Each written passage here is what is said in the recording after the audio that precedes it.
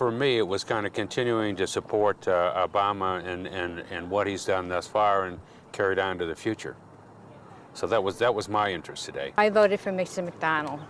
Yes, I believe that he has the right ideas and the right goals, and putting Lieutenant Governor Bolling in charge of making jobs would be a significant improvement. I think it's a tough race. I think there's a lot of issues that we need to figure out here in New Jersey, and then of course the mayoral race here in Hoboken is also very near and dear to my heart.